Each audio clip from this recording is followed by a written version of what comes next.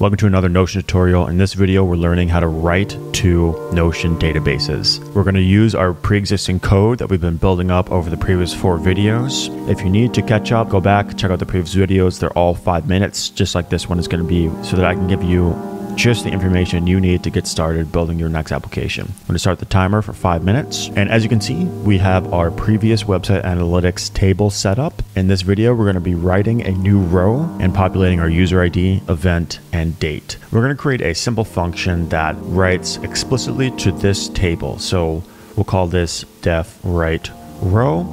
And what we're going to pass in is our client, our database ID, and then we're going to pass in each individual column. There are many ways you could do this. For this video, we're going to pass in our columns and pass in our user ID, event, and date. Now we're going to call client.pages.create. We're going to pass in this, we're going to spread an object, and then we're going to pass in our parent, which is going to be our database ID. Perfect. And now we're going to explicitly set our properties for our new rows. If you remember in the previous video, we had our DB rows here at the end, but these rows were generated from the more complex type of object that Notion gives back to us, where we have our fields nested in properties, event, select, name, and date, start, and user ID, title, 0th index, plain text. So in that same kind of vein, we need to specify our properties and tell Notion exactly where and what type we need to populate. So to do that, we're going to pass in our user ID, which is the name of our column, and then we're going to set the title, and then we're going to pass in a list with text items in it. So this is the format for building out text columns. All right. So next, we're going to pass in our event, which isn't exactly the same thing. Because our event is a select type, we need a different structure. So we're going to call this select. And then we pass in its name exactly.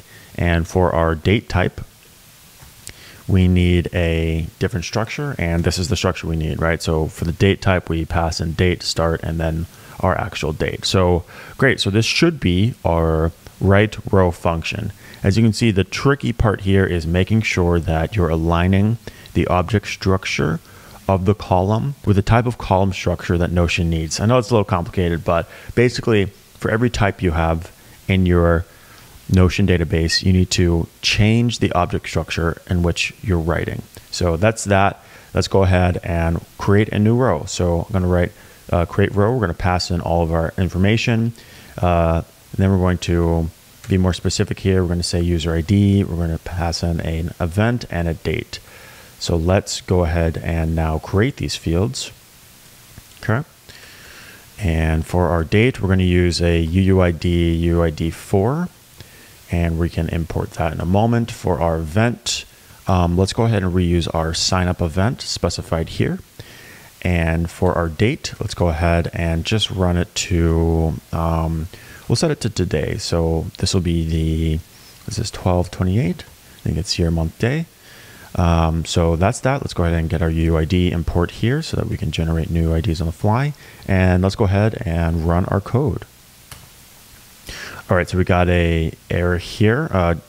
Basically, we're just complaining that we need to cast this to a string. Let's go ahead and knock that out, and we run our code.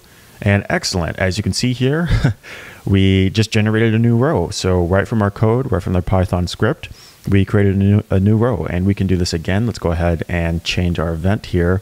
We'll do a visitor event, and we'll set it up to 4 days ago.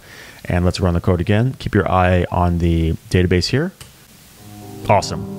So there we go. We got a visitor row, and this is really cool, guys. So, you know, in roughly 5 minutes, we learned how to write information to our Notion database. When you're building out custom applications, using a database with specified column headers is a huge advantage because it gives you structured data, right?